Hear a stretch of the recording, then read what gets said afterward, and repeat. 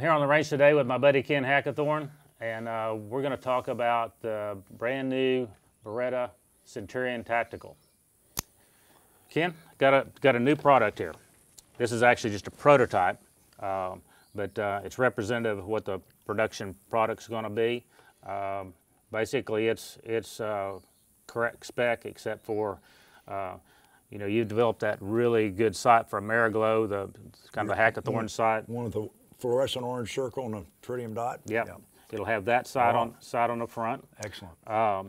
The other thing that's different, this particular one isn't a G model, so I've got a low profile decocker on it, but it'll come with the G series ambidextrous decockers. Excellent. So, and the other thing, it'll have another slot on the rail here so you can put the compact lights where they're supposed to be. Yep. Other than that, this gun is final spec. Kind of the features we got on, I want to go over it and then get your feedback on what you think about what we come up with. One of the big things with the Beretta, a lot of people with the smaller hands, you know, they you know, say it's a little bit too thick for them. I mean, I don't have big hands, but I typically wear, you know, small size gloves. I've never had that issue, but on this particular gun, we went to VZ and they've made us the thinnest grips that can possibly be made and still be structurally sound on the Beretta. So we've got a real thin feel to it. Got rid of that ugly trigger guard. It's going to have a round trigger guard like the Brig Tac. Basically, the frame, with the exception of the grips and the mag guide on the bottom, is the same as the Brig Tac, as the current production Brig Tac. Top end, though, is totally different. It's a Centurion link slide, and it's basically a Vertec Centurion slide. It's basically what we got. We got the removable front sight. Well, I caught the fact dovetail front sight. That's a big deal for me. Got a dovetail front sight, the Vertec shape to the slide. It's got a stainless match grade barrel. You know, it's got the elite style hammer on it. It's got the aggressive checkering so you can hang on to the thing. It's got one of our guide rods, you know, steel guide rods in it. Look it over and see what you think. Cool. Well, you know, one of the things I like, and when you first showed it to me, in essence what it said to me was, here's a commander version of the Beretta. Mm-hmm. And I remember when you first brought out here a few years ago, the Beretta 92 Wilson Combat Tactical, that gun was just total success. I mean, for the price, the features, the guns were a home run. I think it's still a pretty popular seller for you. And when you and I discussed, you know, Larry Vickers and I both are big fans of the Centurion length pistol. We've always liked it. To me, the gun just looks more balanced as far as configuration. And if I remember correctly, the Centurion barrel's what, about a half an inch shorter than a standard Beretta 92 barrel? Yeah, basically, yes. So basically, you got a gun that's a commander version. I like them, to me. And when I found out that this was the direction you were going, I mean, I'll be honest with you, I said, I'm going to get one of those because this is my favorite configuration. And the real plus is, unfortunately, the old Centurions, which I've got one I probably got 20 years ago when they were first offered by Beretta, has got, like all of them back then, it has the fixed front sights, so you can't do anything about changing sights or tritium, or it was a real problem.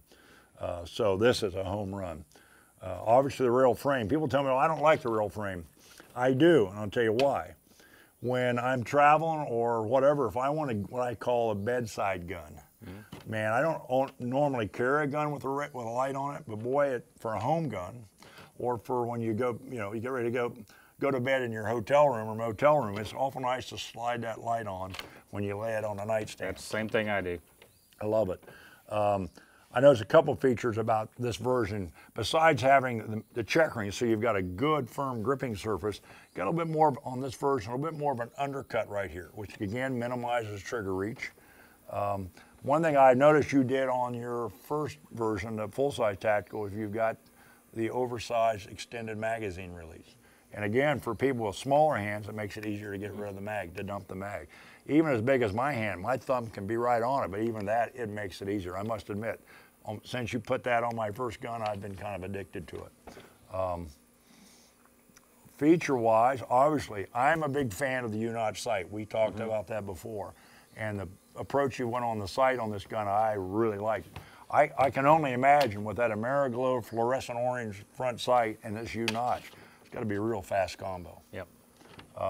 I'm going to guess that you're going to offer probably one of the options, maybe one of the only ones, will be if you want it, is a trigger job done by Wilson Combat. Is that going to be the case? That's pretty much the Yeah. only option to be. It's going to be full featured, other than if you Yeah, want. you don't need anything. I'll be honest with you. When I got the original Wilson Brigadier Tactical model from you, and I did say, hey, go ahead and do the trigger job, holy cow, that spoils you. And I assure you, when I get one of these, I'm going to say, Bill, have your boys do the trigger job, because that makes this gun really shootable. As is with the D mainspring, they're actually pretty nice. Yeah. But listen, I'm probably the only two guns that you've done recently that probably really got me going. Of course, is the X9, which we'll be talking about later. I think that is probably one of the biggest trendsetters or changes in the pistol market in a long time, as far as I'm concerned. This thing is going to be a home run. Now, let me ask them. I noticed this looks like to me, it's what, a 17-round mag. Is that what it's going to come with? The guns are going to ship with two 17-round and a 20-round mag. Whoa. So you talk about your bedside gun. I mean, put it on your bedside with a white light and a 20-round stick in it. I mean, Yeah. you know, you got some pretty serious firepower there. Yeah, you can be a really bad shot and get by. Well, this is a cool gun. Like I say, I think, again, another exclusive from Wilson Combat. I notice it's got your logo on it. I guess one of the questions a lot of people ask is that a lot of people assume that you guys build these guns.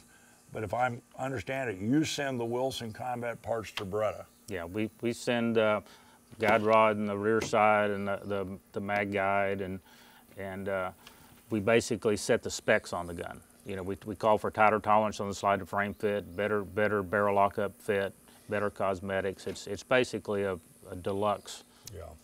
you know, Beretta product. I know from my experience in class and stuff, is seeing people shooting the Wilson Beretta 92s.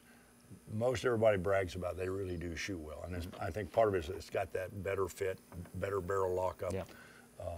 And it's been my experience, and we're both pretty good buddies with Ernie Langdon, that the stainless steel Beretta barrels historically are better shooting than the carbon steel barrels. Yeah, they got a little bit better bore quality, and then it's got the recessed target crown. Oh yeah. You know, which. Well, I guess the question is, I'm kind of dying to put some rounds through this. All right, Any well, chance I can shoot it and see what it's like? Why don't we got a couple of targets set up? Why don't you try the thing out? Good. Let's give it a try.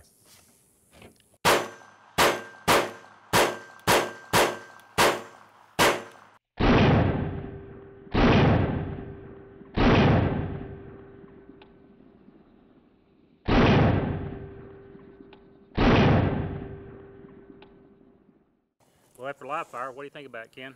Well, I'll tell you, combined all the features you guys have designed into this gun, I think you got a winner here.